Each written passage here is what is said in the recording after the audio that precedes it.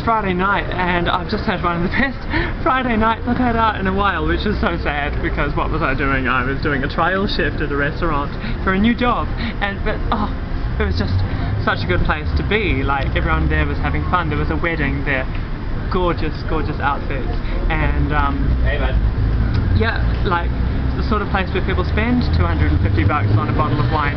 I like being around those sorts of people. And it was just good food, chilled out, lovely decor.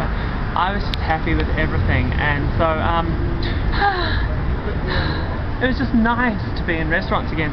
Can't believe how much I miss it. Like, working hospitality, being a waiter, being a server, it's something you think you'll just do it for a while, then move on. But I keep finding I can't move on. I keep coming back to it because I love it. So, what does that mean? Yay!